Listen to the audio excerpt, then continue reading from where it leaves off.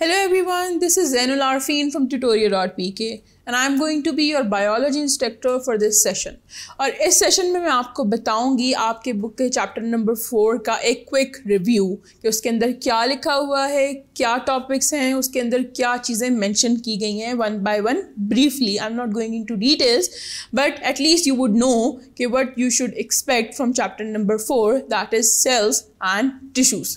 तो आपके चैप्टर में सबसे पहली बात तो ये की गई है कि ये इस्टेब्लिश किया गया है कि everything is made up of sales.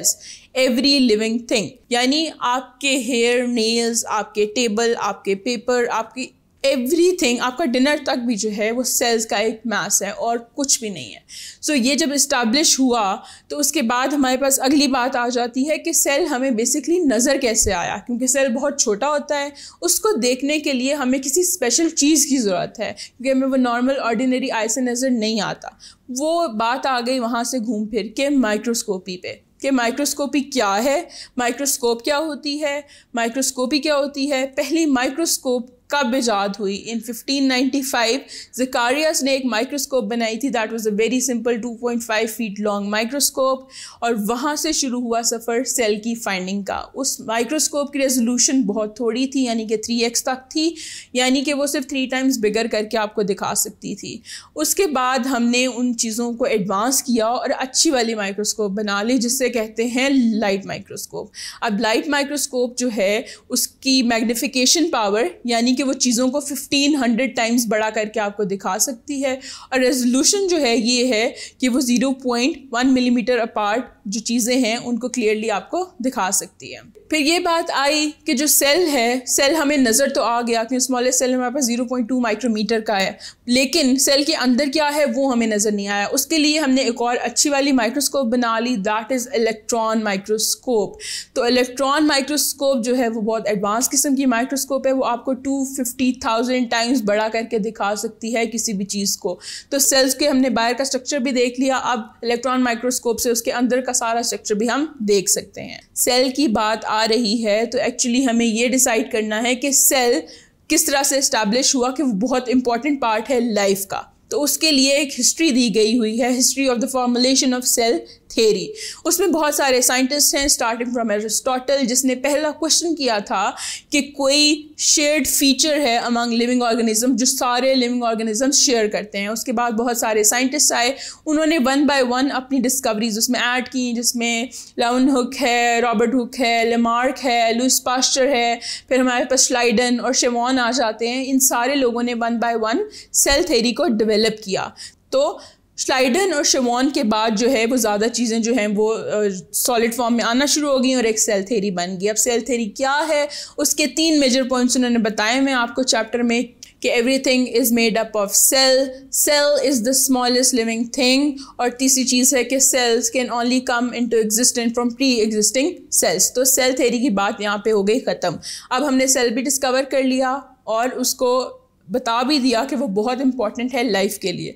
तो हम मूव ऑन कर गए कि सेलुलर स्ट्रक्चर्स को स्टडी करें क्योंकि हमारे पास इलेक्ट्रॉन माइक्रोस्कोप भी है. तो नेक्स्ट टॉपिक में उन्होंने बात कर ली सेलुलर स्ट्रक्चर्स की. मेजर सेलुलर स्ट्रक्चर्स क्या हैं? सेल वॉल आ जाती है, उसमें सेल मेम्ब्रेन है, साइटोस्केलेटन है और फिर उसमें ढेर सारे डिफरेंट ऑर्गेनेलीज हैं. अब ये जो मेजर चीज़ें हैं ये ज़्यादातर ऑर्गेनिज्म यूकैरियोटिक प्रोकैरियोटिक दोनों में होती हैं, लेकिन जब हम आगे मूव ऑन करते हैं टू द सेल ऑर्गेनेलीज जैसे न्यूक्लियस है, माइटोकॉन्ड्रिया है, एंडोप्लाज्मिक रेटिकुलम है, राइबोसोम्स हैं, गोल्जी अपरेटस है, लाइसोसोम्स और प्लास्टिड्स भी हैं. ये सारी चीज़ें जो हैं ये ज़्यादातर इनमें से यूकैरियोटिक सेल यानी एनिमल्स और प्लांट्स में एग्जिस्ट करती हैं.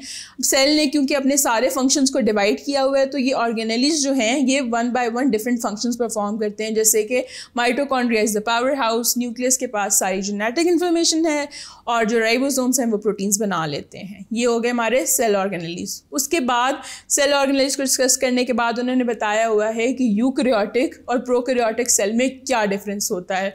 कि उन्होंने पहले आपको बताया है कि प्रोकैरियोटिक सेल क्या होता है, उसके अंदर क्या क्या चीज़ें होती हैं. सिंपल है, उसके अंदर न्यूक्लियस नहीं होता और उसका साइज़ छोटा है, उसका ग्रोथ रेट फास्ट है as compare to eukaryotic cell. तो उसके सारे डिफरेंसेस जिस तरह से डिस्कस किए गए हैं. फिर बात आ जाती है relationship between cell function and cell structure की, कि हमारे सेल्स किस तरह से स्ट्रक्चर हुए होते हैं इस तरह से कि उन्होंने जो फंक्शन परफॉर्म करना है वो एक इफ़ेक्टिव तरीके से हो सके। उसमें एग्जांपल हमारे पास आ जाती है रेड ब्लड सेल्स की, कि उनकी शेप जो है वो इस तरह से एडजस्टेड है, राउंड है, स्फेरिकल है कि वो हीमोग्लोबिन के मॉलिक्यूल्स को एडजस्ट कर सकें। इसी तरह हमारे पास नर्व सेल्स हैं जो कि लॉन्ग हैं, रीज़न बीइंग कि उन्होंने नर्व इम्पल्सेस को कैरी करना होता है आपके पूरी बॉडी में, तो ये उनकी रिक्वायरमेंट है, स्ट्रक्चरल रिक्वायरमेंट है for performing a particular function. तो ये बात इस्टेब्लिश हो जाती है कि सेल का जो स्ट्रक्चर है वो उसके फंक्शन से रिलेटेड होता है। फिर जिस तरह बैक्टीरिया की बात आती है तो उसमें कुछ ऑर्गेनेल्स होते हैं और कुछ नहीं, ज़्यादातर नहीं होते। वो नहीं इसलिए नहीं होते कि सेल में वो फंक्शंस परफॉर्म ही नहीं हो रहे होते, तो वो ऑर्गेनेल्स एग्जिस्ट नहीं करते। tutoria.pk लाया पाकिस्तान के मैट्रिक और इंटर स्टूडेंट्स के लिए अपनी नौयत का पहला ई-लर्निंग प्लेटफॉर्म, जहां पे आपको मिले 18 से ज्यादा बोर्ड्स के वीडियो लेक्चर्स, पास paper solution, book notes, MCQs, quizzes और बहुत कुछ। आज ही हमारी वेबसाइट पर लॉगिन करें और बनाइए अपनी पढ़ाई आसान। फिर उन्होंने ये इस्टेब्लिश किया है कि surface area to volume ratio जो है वो सेल साइज को कैसे इम्पैक्ट करती है। तो उसमें ये बात आ जाती है कि जो स्मॉलर सेल्स होते हैं जिनका वॉल्यूम कम होता है उनका सरफेस एरिया ज़्यादा होता है एज़ कम्पेयर टू जो लार्जर सेल्स हैं, उनका वॉल्यूम भी ज़्यादा है लेकिन उनका सरफेस एरिया कम है। तो इससे उन्होंने ये कंक्लूड किया हुआ है कि जो स्मॉलर सेल्स हैं वो ज़्यादा इफ़ेक्टिवली अपने फंक्शंस परफॉर्म कर सकते हैं इन अ वे कि उनके पास कम न्यूट्रिशन चाहिए उन्हें और वेस्ट भी कम जनरेट हो रहा है, तो उन्होंने कम चीज़ें एक्सपेल करनी है सेल से। उनका सरफेस एरिया ज़्यादा है तो ये रिएक्शंस इजीली हो जाएंगे। एक बड़े सेल की न्यूट्रिएंट रिक्वायरमेंट भी ज़्यादा है, उसने वेस्ट भी ज़्यादा प्रोड्यूस करना है, तो उसके पास उस हिसाब से सरफेस एरिया कम है। फिर ये चीज़ें जब ख़त्म हो जाती हैं तो हम कुछ सर्टेन फिनोमेना डिस्कस किए गए हैं कि किस तरह से चीज़ें सेल के अंदर मूव करती हैं और सेल से बाहर जाती हैं। उसमें सबसे पहले डिफ्यूजन आ जाती है। डिफ्यूजन कैसे होती है कि it is the movement of molecules from a higher concentration to a lower concentration. वो किसी भी फॉर्म में हो सकते हैं। ये बात इसलिए आ रही है कि नेचुरल प्रोसेसेस में डिफ्यूजन हो रही होती है। हमारे जो सेल मेम्ब्रेन है वो एक सेमी परमिएबल बैरियर है लेकिन उसके थ्रू भी डिफ्यूजन हो रही होती है। फिर हम बात कर लेते हैं ऑस्मोसिस की। ऑस्मोसिस में ये होता है कि हम वाटर की मूवमेंट की बात करते हैं। तो वाटर सेमी परमिएबल मेम्ब्रेन में से इस तरह मूव करता है कि दो सोल्यूशंस हैं, एक हायर कंसनट्रेशन सोल्यूट है, दूसरे में लोअर कंसनट्रेशन ऑफ सोल्यूट है। तो जो लोअर कंसंट्रेशन ऑफ सोल्यूट है उसमें से वाटर मॉलिक्यूल्स जो है मूव कर जाएंगे हायर कंसंट्रेशन ऑफ सोल्यूट में ताकि एक बैलेंस क्रिएट किया जा सके। इसी तरह और भी मैकेनिज्म है, फिल्ट्रेशन का मैकेनिज्म आ जाता है। फिर हमारे पास आ जाती है एक्टिव ट्रांसपोर्ट। इससे पहले जो बात थी वो पैसिव की बात हो रही थी, अब एक्टिव आ गई कि यहाँ पे जो चीज़ें हैं वो कंसंट्रेशन ग्रेडियंट के अगेंस्ट होती हैं, तो उसके लिए एनर्जी स्पेंड करनी पड़ती है in the form of ATP। फिर दो और जो हैं वो सेल के प्रॉपर्टीज़ हैं, एंडोसाइटोसिस एंड एक्सोसाइटोसिस वो परफॉर्म करता है। एंडोसाइटोसिस में किसी भी मटेरियल को वो इनगल्फ कर लेता है और एक्सोसाइटोसिस में जो सेल के अंदर मटेरियल है जो उसने एक्सपेल करना है वो सिक्रीशन भी हो सकती है और सेल का वेस्ट भी हो सकता है। तो इस तरह से ये सारे फिनोमेना जो हैं वो मिलजुल के सेल के फंक्शंस को परफॉर्म कर रहे होते हैं और ये सारे डिटेल में डिस्कस किए गए हैं। फिर हमारे पास वहाँ से बात आ जाती है एनिमल टिश्यूज़ के ऊपर, क्योंकि पहले सारी बात हो गई है सेल्स की, उनके स्ट्रक्चर, फंक्शन और जितने भी फिनोमेना उनको गवर्न कर रहे हैं उसकी फंक्शनिंग को, वो डिस्कस हो चुके हैं। तो अगला पोर्शन है एनिमल एंड प्लांट टिश्यूज़ का। उसमें सबसे पहले एनिमल टिश्यूज़ का बताया गया हुआ है कि वो कितनी टाइप्स के होते हैं। तो मेजरली एनिमल टिश्यूज़ जो मैंशन हैं वो 4 टाइप्स हैं, epithelial tissue, connective tissue, muscle tissue and nervous tissue.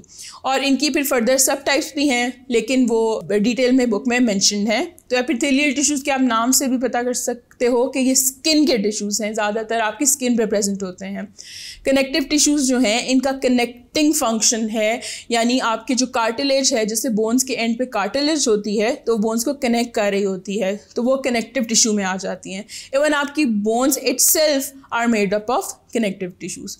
आपकी बॉडी में सबसे अबंडेंट जो टिश्यू है वो मसल्स ही होते हैं, आपकी बोन्स के अराउंड ये प्रेजेंट होते हैं ज़्यादातर और आपकी मूवमेंट को पॉसिबल बनाते हैं। फिर मसल में भी टाइप्स हैं और जैसे कि कार्डियक मसल्स होते हैं वो आपकी हार्ट की कॉन्ट्रैक्शन को कंट्रोल करते हैं और हार्ट बीट भी प्रोड्यूस करते हैं। और फिर जो लास्ट टाइप है एनिमल टिश्यूज़ की, दैट इज़ नर्वस टिश्यूज़। नाम से पता चल रहा है कि it is related to your nervous system. आपकी नर्व्स में प्रेजेंट होता है, आपके ब्रेन में प्रेजेंट होता है और आपके स्पाइनल कॉर्ड में प्रेजेंट होता है। और इसका मेजर जो काम है वो नर्व इम्पल्सेस को कैरी करना है थ्रू आउट योर बॉडी। यहाँ पे सारी एनिमल टिश्यूज़ की टाइप्स डिस्कस हो चुकी हैं। उसके बाद उन्होंने डिस्कस किया हुआ है प्लांट टिश्यूज़ के प्लांट टिश्यूज़ क्या होते हैं और उनकी कितनी टाइप्स हैं। सो बेसिकली प्लांट टिश्यूज़ की दो मेजर टाइप्स हैं, simple tissues and compound tissues. लेकिन अब इनकी बहुत सारी फर्दर सब टाइप्स भी हैं सिंपल टिश्यूज़ की। सिंपल टिश्यूज़ के अंदर दो टिश्यूज़ आते हैं, मेरिस्टेमेटिक टिश्यूज़ और परमानेंट टिश्यूज़। आगे मेरिस्टेमेटिक टिश्यूज़ की भी दो टाइप्स हैं, apical and lateral meristems. Apical meristems जो हैं वो रूट्स की टिप्स पे होते हैं, जबकि लेटरल मेरिस्टेम्स जो हैं वो लेटरल साइड्स जो होती हैं रूट्स की भी, लीव्स की, वहाँ प्रेजेंट होते हैं। एपिकल जो हैं वो कॉज करते हैं प्राइमरी ग्रोथ और लेटरल जो हैं वो कॉज करते हैं सेकेंडरी ग्रोथ।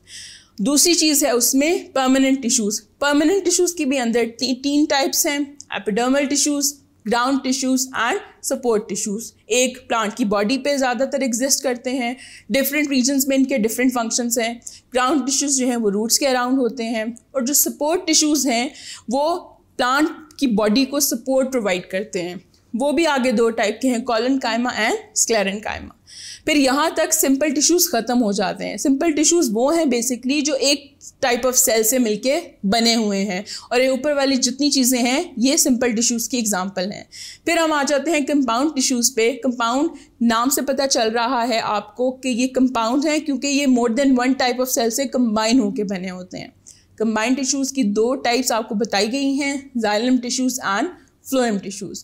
जाइलम टिश्यूज़ जो हैं वो ज़्यादातर ये जो टिश्यूज़ हैं बेसिकली जाइलम भी फ्लोएम भी, ये वैस्कुलर प्लांट्स में होते हैं, जो बड़े बड़े दरख्त होते हैं जिनमें वैस्कुलर सिस्टम एग्जिस्ट करता है पूरे ट्यूब्स और सीव्स की फॉर्म में, कि उन्होंने नीचे न्यूट्रिशन भी लेनी होती है और काफ़ी हाइट पे जाके प्लांट के जो लीव्स वगैरह होते हैं वहाँ तक न्यूट्रिशन भी पहुँचनी चाहिए और वाटर भी।